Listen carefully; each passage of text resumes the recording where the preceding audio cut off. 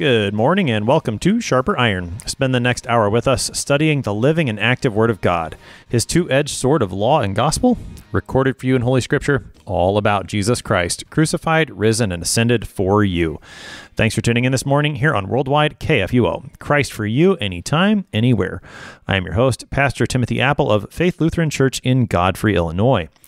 Thank you to our generous underwriters on Sharper Iron, the Lutheran Church Extension Fund, where your investments help support the work of the Lutheran Church Missouri Synod. Visit lcef.org for more information. And Luther Classical College, a college for Lutherans by Lutherans, opening in fall 2025. Learn more at lutherclassical.org.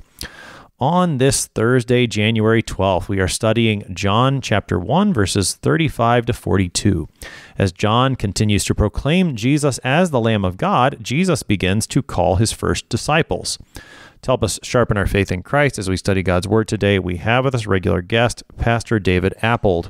Pastor Appold serves at St. Paul's Lutheran Church in Paducah, Kentucky. Pastor Appold, welcome back to Sharper Iron. Yes, hello. Good to be with you, Tim. As we get started this morning, Pastor, help us with some context. What should we know about John, his gospel, and chapter 1 in particular, as we look at today's text? Yeah, we're at the beginning of Jesus' public ministry, almost the exact beginning, actually. There's in John's gospel, there's no Christmas story per se, right? The birth of Jesus is not narrated in the way that it is in, say, Luke or in Matthew. So it's more like Mark in this way, where you kind of just get right into the action. Of course, that being said, John does have the beautiful prologue, is what it's sometimes called, that opening, the great it's 18 verses. If our hearers were in church on Christmas morning, I'm sure they heard it read out, the Word became flesh. But what we're going to get into here is Jesus is kind of fresh off of his baptism, and now he begins to get his disciples. And, the calling of the disciples in John's gospel is quite different, or you get a different perspective on it anyways. Maybe it fills out the picture from what we usually hear in the synoptics, where Jesus is the one calling them. What we're going to hear today is that the disciples get sent to Jesus through John the Baptist. All right, so let's just go ahead and jump right into this text. This is John chapter 1, verses 35 to 42. The next day, again, John was standing with two of his disciples, and he looked at Jesus as he walked by and said, "Behold the Lamb of God." The two disciples heard him say this, and they followed Jesus. Jesus turned and saw them following and said to them, "What are you seeking?" And they said to him, "Rabbi," which means teacher, "where are you staying?" He said to them, "Come, and you will see." So they came and saw where he was staying, and they stayed with him that day, for it was about the 10th hour. One of the two who heard John speak and followed Jesus was Andrew, Simon Peter's brother. He first found his own brother Simon and said to him, "We have found the Messiah," which means Christ. He brought him to Jesus. Jesus looked at him and said, "So you are Simon, the son of John? You shall be called Cephas," which means Peter. That's our text for today. That's John chapter 1, verses 35 to 42. So, Pastor Appold, one of the things, especially when you compare this to the Synoptic Gospels, it's a little bit different, is that after Jesus is baptized in the Synoptic Gospels, John pretty well recedes into the background in terms of the narrative. He shows up again in prison, and then you get the account of his beheading in the Synoptic Gospels. But here in John the Baptist continues to play a role. What's John doing? Still preaching? Yeah, it's if we just had the synoptics, I think you wouldn't get this sense of an overlap, which comes out in John's gospel. John the Apostle John. This is going to be an interesting episode. That's right, because we're going to be talking about John. But there is a time overlap, a chronological overlap between the ministry of John the Baptist and the ministry of Jesus. And so what John shows us is that, what John's gospel here shows us is that there is a time during which both of these men are active in their preaching, the forerunner and the Christ. And for whatever reason, John is still in some ways amassing disciples, but he's also in this transitional stage where he's also directing them to Jesus. So he doesn't simply baptize and then say, all right, I fulfilled my ministry, I'm ready to retire, I'm going to call it quits. He keeps preaching and people keep coming out to him. And then through that, through the witness of John the Baptist, disciples continue to be brought to Jesus without Jesus, in a sense, without Jesus having to do all the work himself. John keeps funneling people towards Jesus. So John continues in his role as the forerunner of the Christ and as the preparer of the way for Christ to come, even after Christ has come. And so we get that sense here. It is, and I don't know there's any way for us to answer this question, but maybe you wonder, like, why didn't John the Baptist become one of Jesus' disciples? Or why didn't he just stop preaching and just tell people, no, I'm not preaching anymore because you need to go listen to that guy.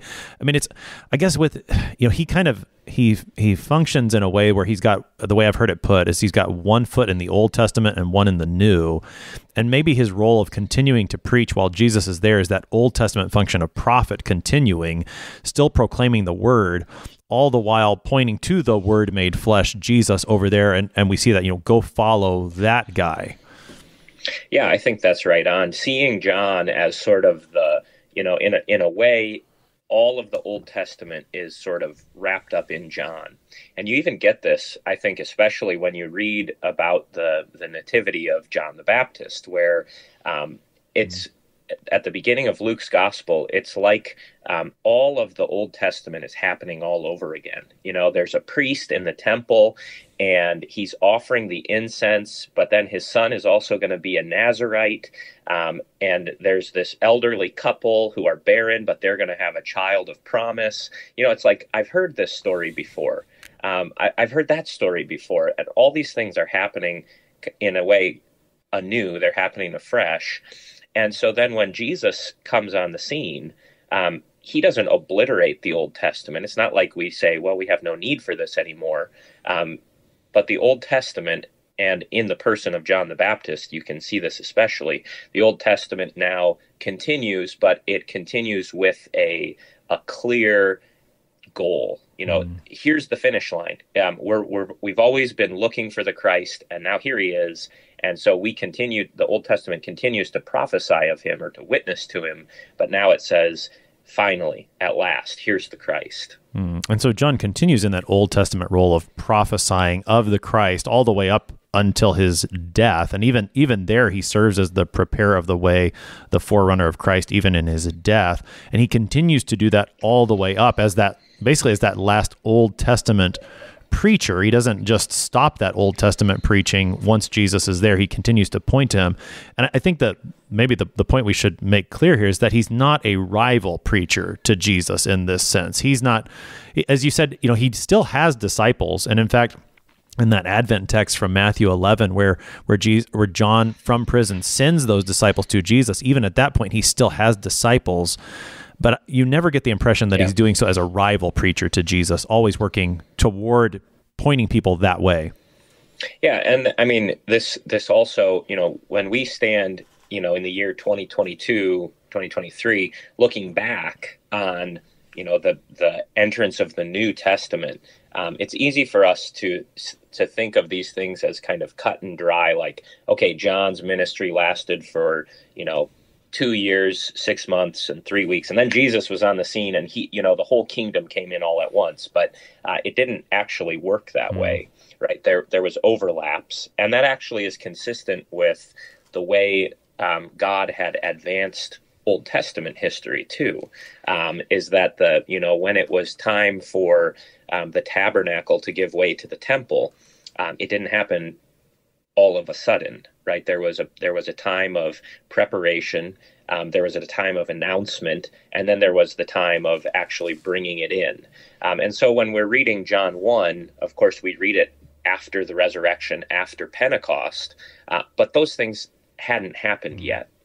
And so the ministry of John the Baptist and the ministry of Jesus overlapping, well, it makes sense. This is how God's kingdom has always advanced. It comes in stages, and it doesn't come all at once. Now, there will be definitive moments, cross, resurrection, Pentecost, but there's also the preparation for that, the anticipation, and that's what we're reading about today. Well, and even just to see John preaching while Jesus has been baptized and he's already been made known now to Israel, that you see in that the way that God has worked in the Old Testament and continues to work, that the Lord still desires to send men as preachers to proclaim his word. Even Jesus in his earthly ministry sends out his disciples to proclaim repentance, for the kingdom of heaven is at hand, even when he's right there doing that very same thing.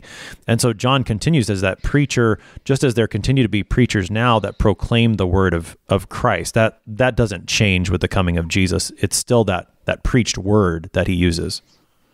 Yeah, and I think seeing John, again, we've already mentioned this, but seeing John as, the summary figure of the whole Old Testament. It's like Jesus said, among those born of women, none are greater than John the Baptist, right? He's the ultimate prophet, and he's greater than those who came before him, not because he necessarily said better words. I mean, I don't know who your favorite prophet is, Tim, but it's hard to beat. Well, it's hard to beat Isaiah, right? Yeah, it's hard right. to beat, but John is closer to Jesus, and John is seen. I think when Jesus says none are greater than John, in a sense, he's saying none had the fulfillment of the things that they hoped for the way that John does. Yeah. And so John stands right on the precipice of the New Testament, and he shows us, here's how the Old Testament is going to continue to function. Right? As Christians, we don't say, well, that's old stuff, we don't need it anymore. But all of these things, like it says in the prologue of John's gospel here, John came as one who bore witness about the light. He himself was not the light, but he bore witness about the light. And that is what the Old Testament continues to do for us. Why do we pay any attention to that stuff anymore? Well, because it all shows us Christ. It directs us to Jesus Christ. I mean, you can see that even in the text that we have today, and we'll get there. But in the way that Andrew introduces Jesus to his brother, we have found the Messiah, which means Christ. I mean, they've been reading the Old Testament. They know that it's pointing to this Christ, this Messiah, and they recognize that in Jesus it has come. So for us still today, the Old Testament does that same thing, and that's how we read the Old Testament. So John is still fulfilling this role, pointing to Christ, and we're gonna see him a few more times here in this gospel. But as he says, he's going to start to fade into the background because the fulfillment is here in Christ. Yeah, maybe his famous words. This again, you don't get this in the synoptics. This is a John thing, John's gospel thing. In chapter 3. There's this great statement by John the Baptist: he must increase, I must decrease, right? So, and then I think in chapter 5, Jesus talks about, John was a light burning, and for a while you rejoiced in that light, but now I am come as the true light. And so John fades into the background, he fades without simply being obliterated or disappearing. He still burns, he's still a light shining, and he's pointing his disciples to Jesus, but he's also still gathering disciples. He's also still continuing to say, repent, for the kingdom is at hand. His baptism goes on until, a better baptism can take its place. That's the way that the Old Testament kind of always went, was that these things endured. They were good for a while. They served their purpose, and when their time was up, God, took care of that too, and made sure that the old things pass away so that what is new can replace it. So John is continuing that role of preaching of Jesus, and he does so with words that we heard in yesterday's text. He says, it's recorded in a more shorter form here, "Behold the Lamb of God." We talked about this yesterday, but it's one of my favorite sermons from John, probably my favorite sermon from John. Talk a little bit about what John is preaching there. Yeah, we like this as preachers because it gives us license to preach the same sermon every day. That's right. That's right. Look, John did it. You're right. And in fact, you can even preach shorter every day. That's right. Because, they already heard it the day before. But repetition is the mother of all learning, too. And so, John, you get this sense, okay, before the baptism of Jesus, he was always talking about the one who comes after me, the one who comes after me, the one who comes after me. And now that one has appeared. And so now he can say, behold, here he is. Behold, here he is. And it's interesting too, isn't it, that Jesus is walking around there. You know, the Greek word is this great word that maybe our listeners have heard before. It's peripateo, right? A peripatetic teacher is one who walks about, and his disciples just follow him around. The Greeks, that was kind of the Greek way of teaching, and perhaps also maybe the rabbinic, the early Jewish way too, was that you didn't set up a classroom, right? You didn't have people come to a lecture hall, but you walked about, and your students would follow you. So here's Jesus walking around, following maybe John, right? He's coming back the next day, or the next week after the baptism. We don't have in John's gospel the same Jesus going out into the wilderness. So did this happen before he went into the wilderness, or is this after the wilderness? Not entirely sure. But for whatever reason, Jesus comes back, and he's hanging around John and his disciples for a reason, right? So that John's disciples can be funneled to Jesus. Okay, so John preaches again, behold the Lamb of God, a second sermon, shorter sermon, and two of the disciples hear it, and they get it. They follow Jesus. Now, you mentioned earlier that this is different than the way we hear in the synoptic gospels of Jesus walking by the Sea of Galilee and saying, follow me. Here you've got John being the impetus, behold the Lamb of God, and they follow Jesus. Talk a little bit about the call of the disciples and the way that it's being recorded here in John 1. Yeah, I think I hope I'm not alone in this. I've often wondered, if you're only reading Matthew or Mark or Luke, and you get the sense that, Andrew and Peter are out there fishing, Simon, I guess his name hasn't been changed yet, and James and John are out on the Sea of Galilee fishing, and Jesus just says, follow me. And they just go, right? I mean, that's how it comes across in the synoptics. And I think it's not just how it comes across. There was something incredibly dynamic or magnetic about our Lord when he commands something, when he says, come, follow me. These men, right? These hardworking men leave everything. And I'm going to follow that guy, right? But here in John, you get the picture filled out a little more, which is that they weren't total strangers to Jesus, right? So after this, in John's gospel, there must have been some time where Andrew and Peter and James and John weren't necessarily staying with Jesus all the time. And so they go up to Capernaum, to Galilee. They're fishing on the water with their fathers. And it's not until later that Jesus is going to, say, all right, something totally new now, right? But here in John 1, you get that initial, before they were called off the waters, they were directed to Jesus, and they got to know him a little bit anyways. They knew something about him, and what they know about him is this great title that John gives him. He's the Lamb of God. So let's just talk about this real quick, at least. The two disciples of John heard him proclaim, behold the Lamb of God. Now, we know from verse 40 that one of those two is Andrew. As far as I can see, the other one isn't named here. So does that mean we're probably talking about John, the apostle, the author of this gospel, is the other unnamed disciple in this case? That's who I take it as. I mean, it's possible that it's just, it could be anyone, right? It could be any other disciple. But in John's gospel, this happens fairly, I don't know if I'd say regularly, but it happens quite often where you have two disciples mentioned, but only one is named. And there's this unnamed disciple throughout John's gospel. Later then too, I think this links up with the whole, there's this disciple who Jesus loved. Mm-hmm. And that is sort of the author John, the apostle John's, it's his way of including, it's not just his way of including himself, right? He's not putting himself where he wasn't, in fact, but he doesn't have to say, Andrew and I were there doing it, right? He can write about himself without using the pronoun I, me, without, doing that. All right. So two disciples, Andrew for sure, and likely John, hear the Baptist proclamation, behold the Lamb of God, and they then follow Jesus. Jesus turns, he sees them, and he says to them, "What are you seeking?" And these are actually in the gospel according to John. These are the first words that we hear Jesus speak. "What are you seeking?" Which I've always found significant. That this is the very first thing that Jesus would say. Let's talk. I mean, he asks a question. Let's talk about what Jesus asked them. Yeah, I think you're right on to get that sense of there's something, that reaches out beyond just the question to Andrew and, this other disciple in Jesus's words. And just to kind of reinforce that point, compare that with the first things that we hear Jesus saying in the other gospels, right? In Mark's gospel, I think the very first thing Jesus says is, "Repent, for the kingdom is at hand."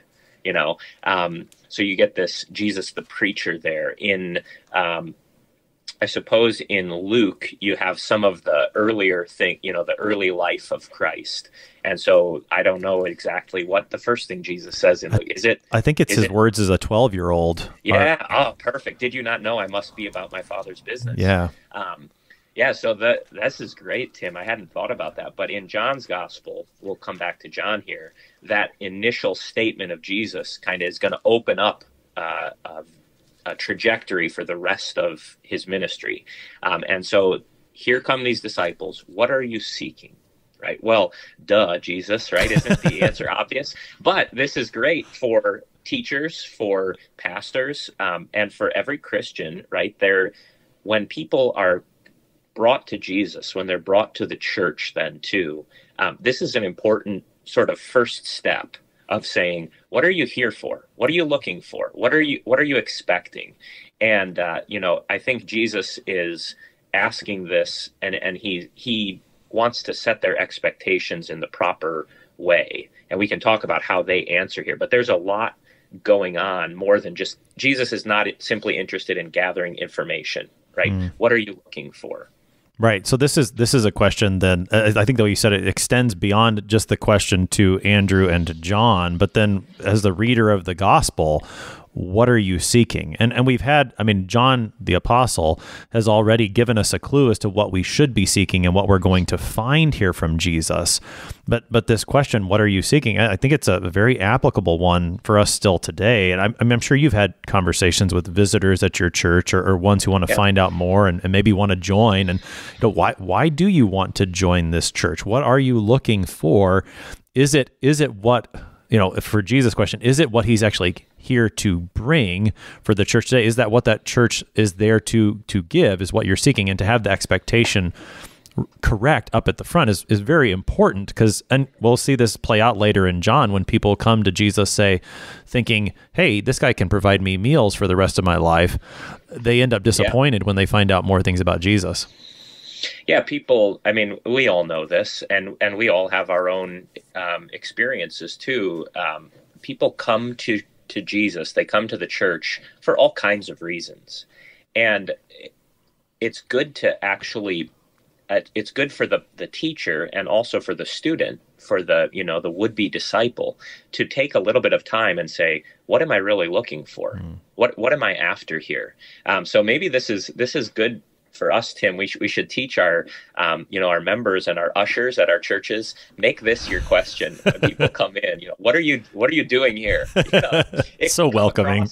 It can come across as kind of off-putting, but of course that's not the whole point. Is just the opposite, right? By asking the question, Jesus is kind of he's getting them to express, he's getting them to say out loud, for their own sake, probably more so than for his sake, what am I after? What am I looking for? And I think that's an important thing for us today too, for modern Christians and would-be Christians too, to say, I've heard a lot of things about the church, and it could be that my friend just invited me. I don't really know what I'm looking for. You tell me, Pastor, why should I be here? But it's good for people to really think that through, because what you expect and what you're hoping for is not always going to match up with what Jesus offers, right? Yeah. And sometimes that can be disappointing for people, but also it's that's part of the learning process. That's the clarification that comes in the life of a disciple. Yeah, I mean, we will see in John's gospel, John chapter 6 is one occasion, John chapter 8 is another one that comes to my mind, where people are disappointed in what they're getting from Jesus, and so they walk away. I mean, and so that's the reality. One of the things about this question too, and I think, when you said, I'm trying to imagine the ushers asking people as they're handing out the bulletin, what are you looking for? What are you doing here? But having that question, at least in our minds, is one as a reminder that we are here because our Lord Jesus Christ has the truth. He is the truth. And we're here because of what he has to offer. And it lets him set the terms rather than us setting the terms. And I think that's important too. He's not asking the question here so that he can adapt himself to whatever Andrew and John want, but rather as a way of reflecting or helping them to reflect on whether or not their desires are really what he's going to give. He's setting the tone. Yeah, that's great. Who sets the agenda, right? There's been this idea, and I don't know if it's still popular or how popular it ever was, but the idea that you want to be seeker sensitive, right? That's kind of the buzzword. And I think sadly what often happens if you have a seeker sensitive mindset is you let someone else set the agenda other than Jesus. And what you see here, Jesus wants to set the agenda, but he also wants his disciples to work through, what am I after? What am I looking for? That's where that word seeking, right? It's not just like, hey guys, what's up? What are you seeking? There's something more, there's something deeper about seeking, searching, I'm looking intently for something rather than I just sort of stumbled upon Jesus. And that's really what John the Baptist is doing. He is gearing that seeking, that searching, that desiring for the Christ. And now he's saying, look, there he is right there. Go talk to him. Go ask him. And, I know that you've taught new member classes probably many times in your life, Tim, but that's really part of the value of that new member experience is that our expectations, our hopes, our desires can be clarified. And it's not just valuable for new members. Sometimes it's also really helpful for, lifelong Lutherans, lifelong Christians to be asked, what am I seeking?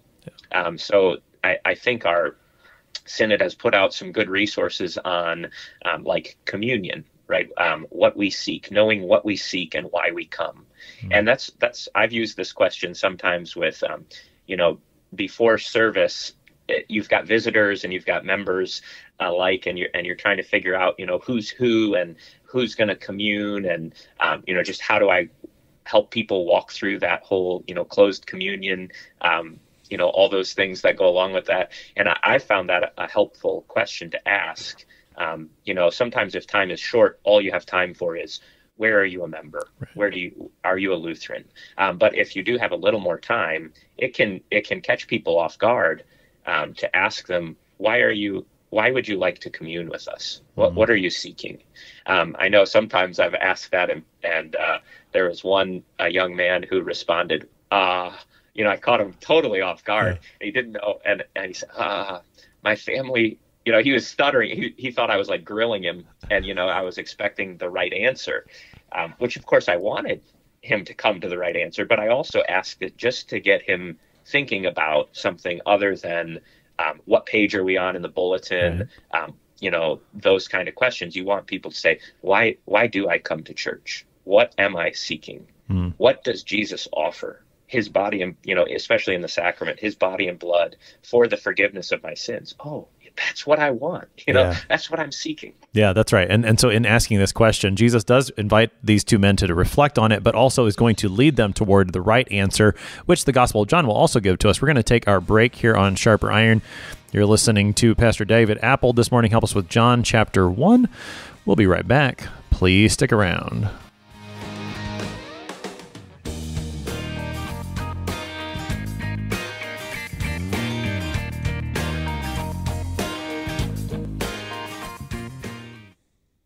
Did you know that Lutherans are helping new American immigrants get settled? How about struggling church workers in need of support and refreshment? And we assist at-risk children and provide disaster response to hurricane victims. Through LCMS recognized service organizations, we are doing all this and more. I'm Rahema Kavuga of Lutheran Church Extension Fund, and I don't want you to miss out on hearing what your brothers and sisters in Christ are up to. Visit interesttime.org to see how your support gives life to these works of mercy and love.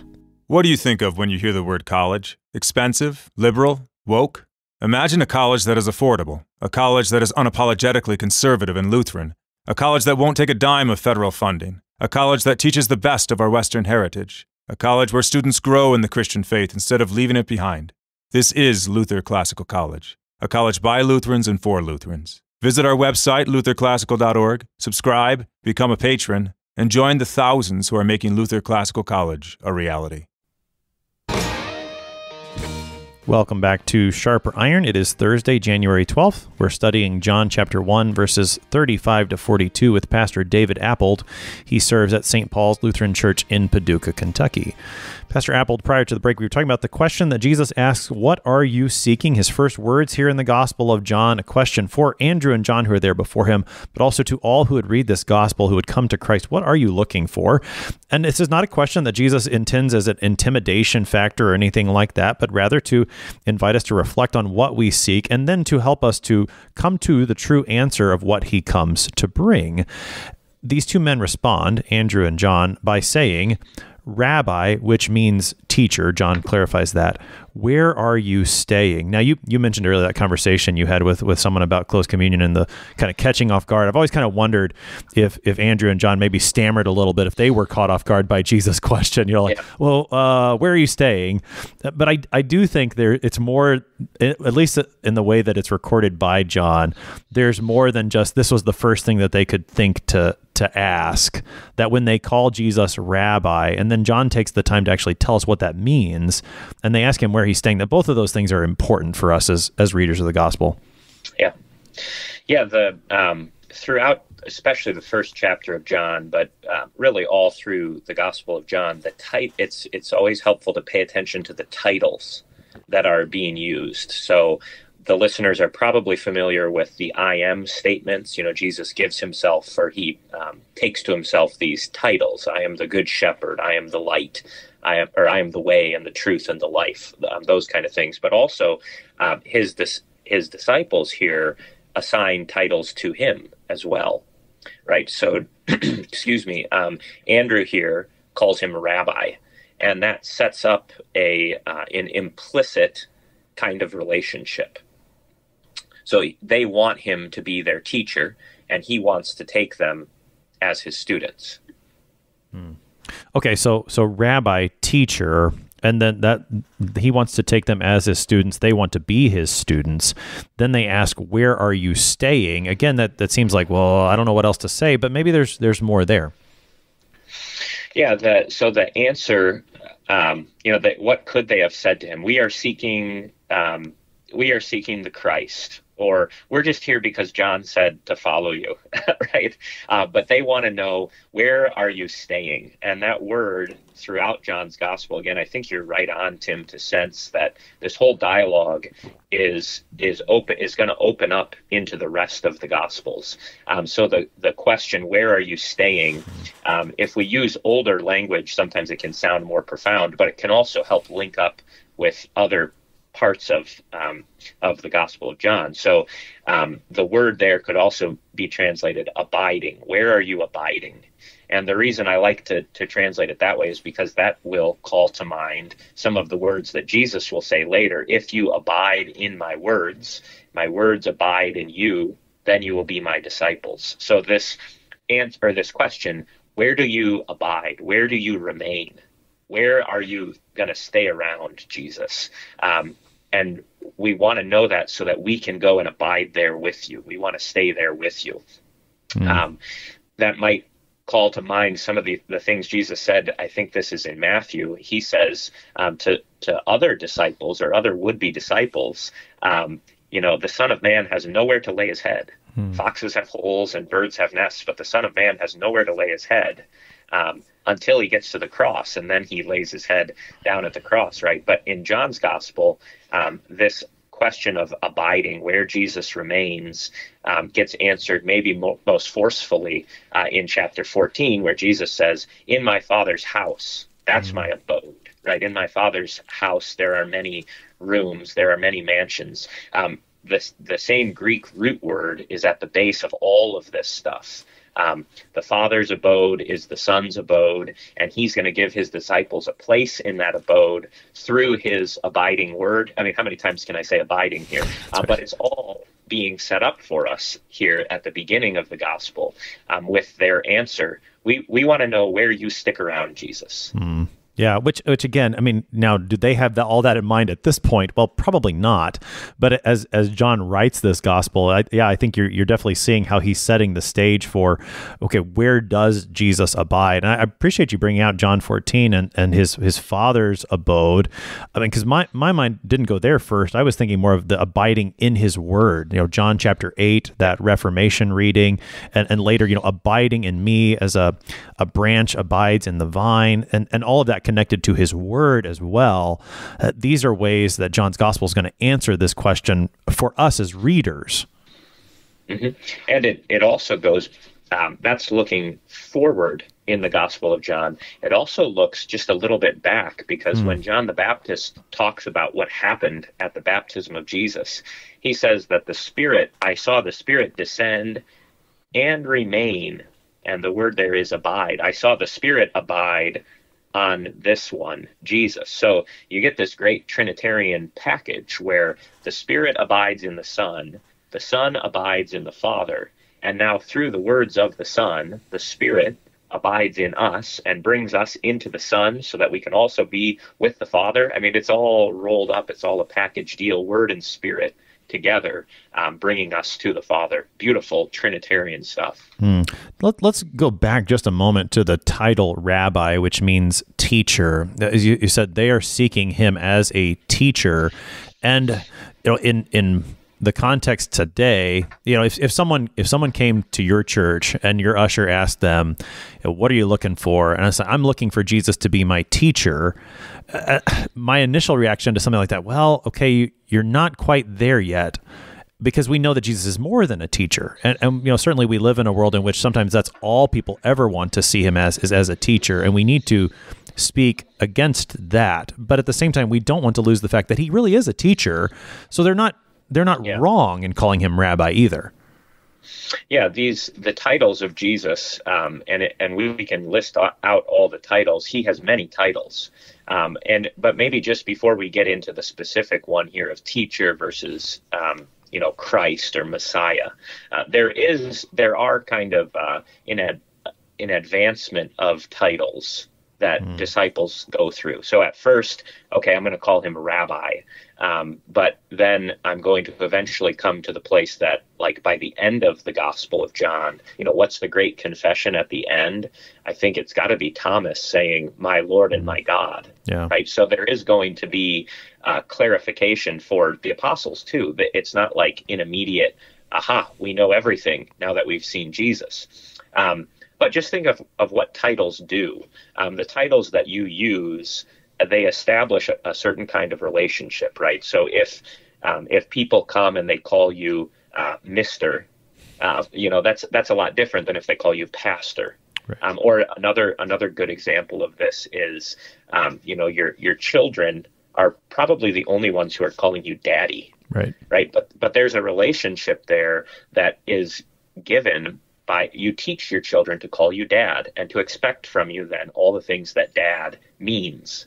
And the titles that we find in the Gospel of John, they help us to have the right framework, the right mental framework, the right categories. I don't know what term exactly to use there, Tim. But when Jesus comes around, the whole Old Testament has been preparing us for what to expect from him. And there's so many titles in the Old Testament that now Jesus can make use of and say, I am the Son of Man. I am the Good Shepherd. I am the King of Israel. And not just for Jesus to say that, but also for his disciples to say, oh, he's the Lamb of God. He's the sacrifice who's going to be offered in place of, the whole world, for the sins of the whole world. So those titles are hugely important for understanding who Jesus is. Yeah, they're important for answering the question that Jesus has just asked. What are you seeking? So if we've got the right title for Jesus, then we're going to be led down the right path of knowing what we're seeking. So he doesn't rebuke them for this title, Rabbi, which means teacher. Talk about what this title leads us to expect from Jesus. Yeah, the teaching ministry of Christ. I think if we're maybe more sensitive to it than he was, because we don't want people to view Jesus as anything sort of less than the eternal Son of the Father, and you want people to know the fullness of who he is, but he is also the good teacher, and he is the one who brings light and clarity to his disciples. And so throughout the Gospel of John, we're going to see the teaching function of Jesus, and he has to teach, correct errors, correct misconceptions in his own disciples as well as in the world out there around him, the other sort of Jewish expectations about what the Messiah might be like. He has to bring light to those things. And so teaching is not, we shouldn't just assume that that's kind of a subpar confession. Jesus is the teacher. He is the teacher par excellence. Now, I get what you're saying. He's more than a teacher. And I think that's what we're sensitive to now, is that people want to say, well, he was a teacher like other teachers, right? Like other great, like Plato or like Aristotle or like, Gandhi, or, fill in whoever your favorite teacher is. Jesus was more than that because he taught the words of God, and he is the word of God. But calling him teacher also does help to say, all right, he's teacher, I'm student, he's going to correct me, he's going to enlighten me, and I need that. Yeah, right? That's right. A recognition there that humility is the posture of the student, and not arrogance on the posture of the teacher, but authority from the teacher. Yeah, so this is a good title that they use. Rabbi, where are you staying? Where are you remaining?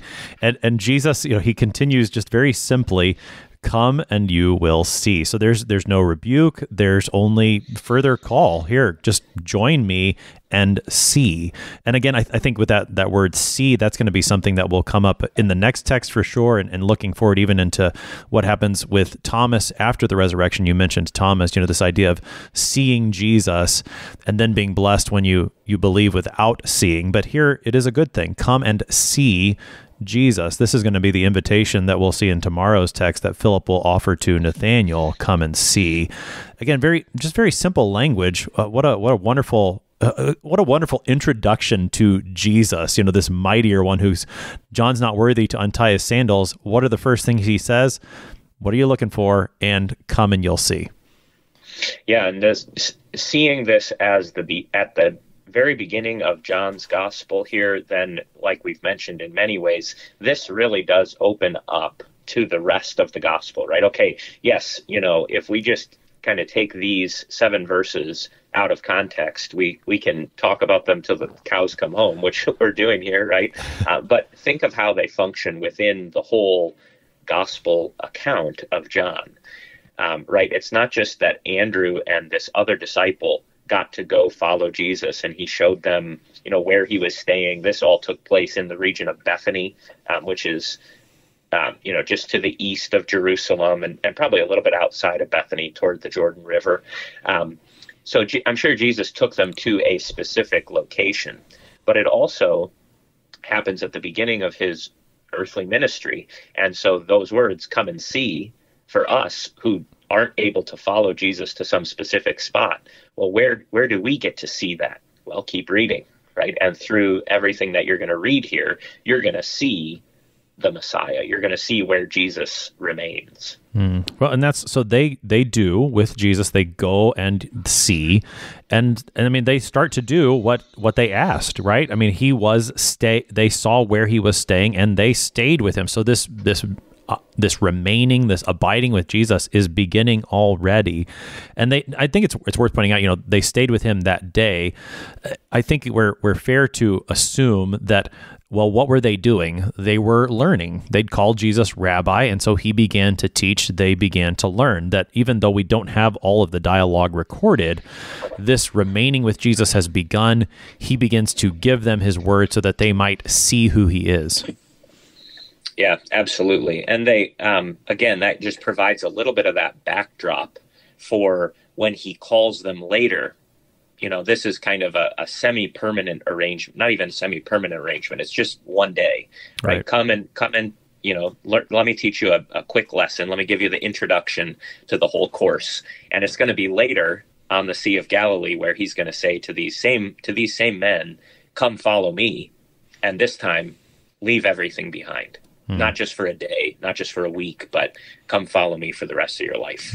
So this account in John chapter 1 is probably not to be understood as their call to be the apostle of Christ, one of the 12, not quite at this point. I mean, obviously Jesus knows that that's coming, but Matthew 4, Luke 5, I think, that would be the call to be an apostle by the Sea of Galilee.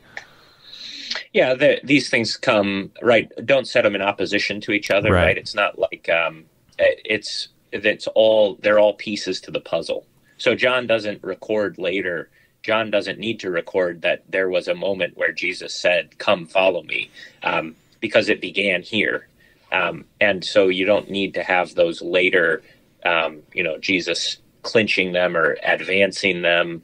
I hate to use the word graduation, but it's kind of like, right, there is a progress, there is a progression for the apostles themselves. And, it's hard not to compare it to our own kind of seminary formation, right, Tim? But there is a process that you go through as you discern, your vocation, your calling to be a pastor. And I think it's helpful to see, it's not like one day they woke up and said, man, I want to be an apostle. It happened in stages, a little more gradually. So we've got two of them here in this text. And as we mentioned, one remains unnamed, very likely the Apostle John, the author of this gospel, though he is not named here.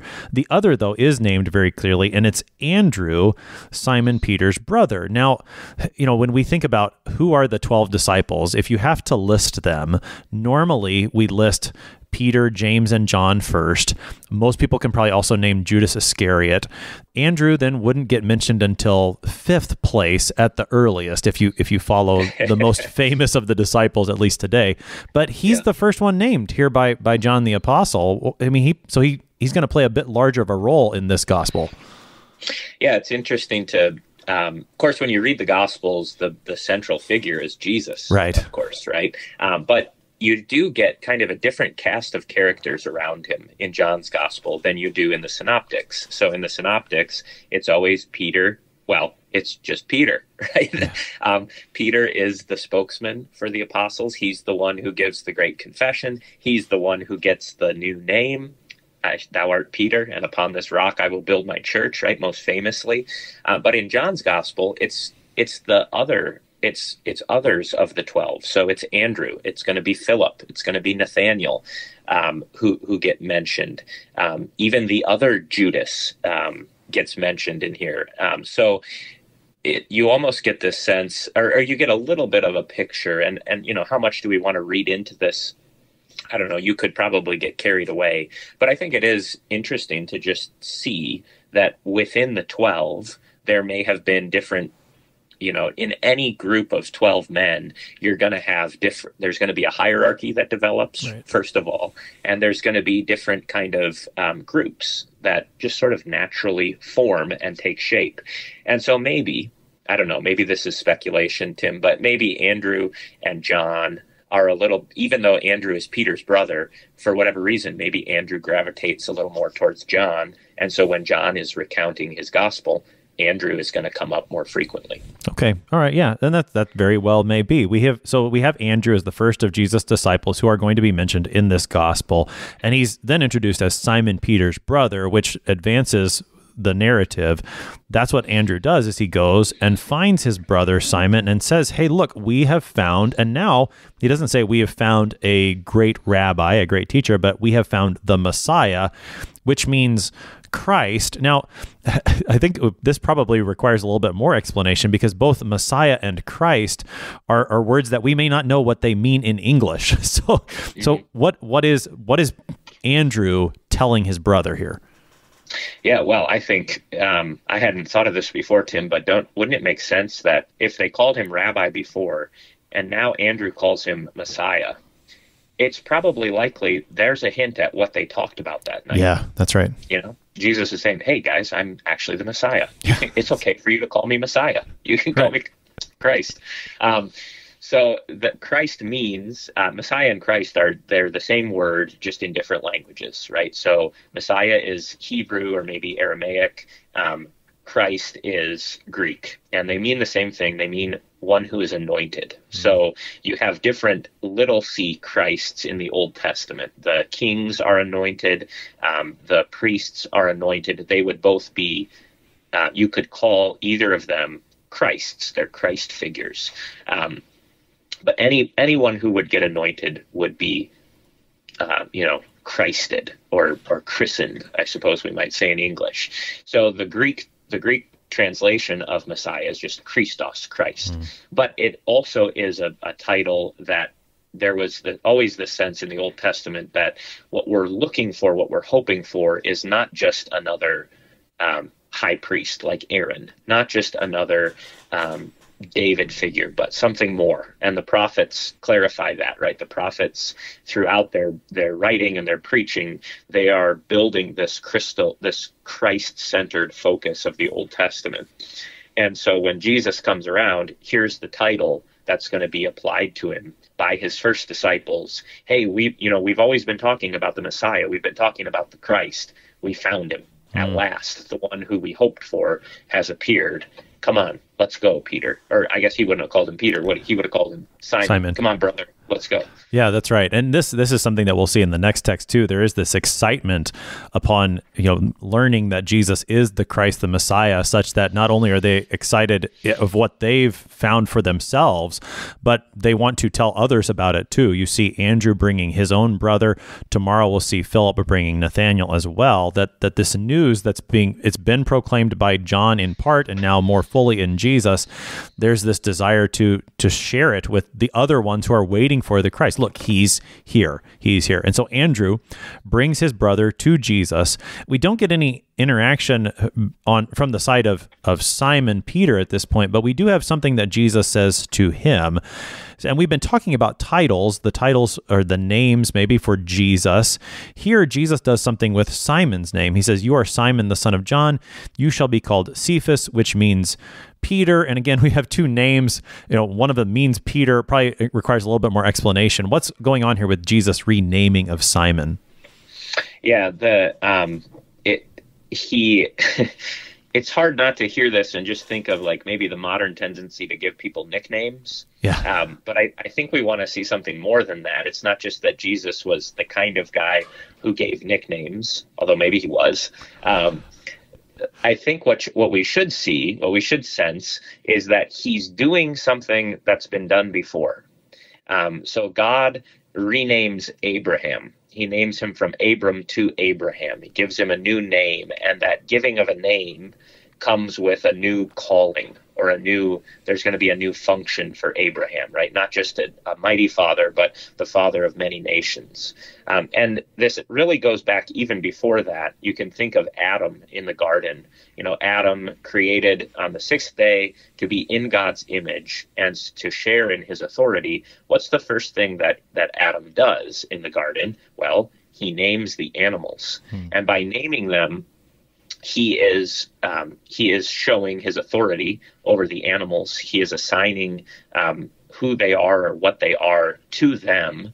It's an exercise of authority is my point here. And so with Jesus, his disciples come to him. He, in a sense, he owns them. They belong to him, we might say. And so he assigns names to them. He gives them names. And so it's a show of his authority. He is the new Adam, we might say. He's doing what Adam had done with the animals, and even what Adam did with Eve, right? Adam named the woman Eve. So Jesus now does that with his own disciples. He gives them names. And the name, of course, Peter, means the rock. Cephas is just the same. It's kind of like Messiah and Christ, same word in two different languages. So Cephas is Aramaic, and Peter, or Petros, is Greek. But what's interesting is that here in John, Jesus gives this name quite apart from anything Peter has done. Yeah.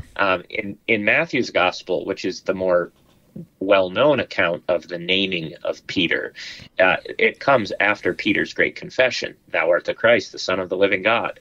And Jesus responds and says, "Truly, flesh and blood has not revealed this to you, but my Father in heaven. And I say from now on," I don't know if he says from now on, but I've always just taken it that way, "Thou art Peter." Well, apparently, Jesus had already been calling Peter, Peter. Right? He'd already called Simon Peter. I think that actually makes a lot of sense, that Jesus had called him this from the beginning. But then after his great confession, it's like, oh, that's why you called me that. Right? That's what this was all about, right? Was that it's the confession that you are the Christ.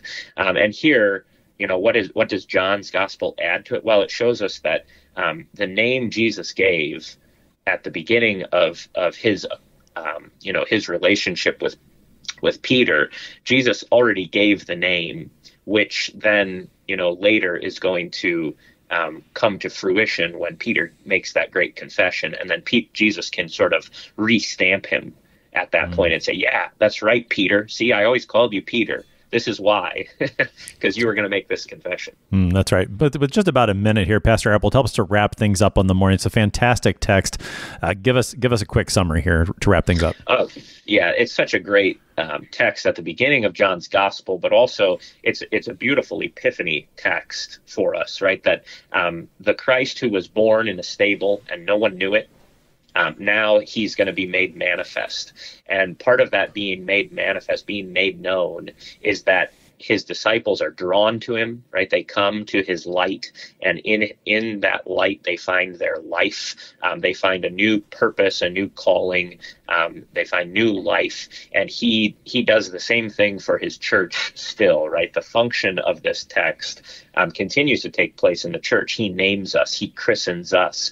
He brings us in. And then, just like Andrew, we go out and we say, we've found what we've been looking for. And even if you weren't looking for this, you should be, right? Because what Jesus comes to do, he doesn't just come to fulfill the Old Testament for the Jews, right? He is the fulfillment of their hope, but he is also the fulfillment of the hope of every person, that God wants to come and be their God, to be known by every single human who he has created.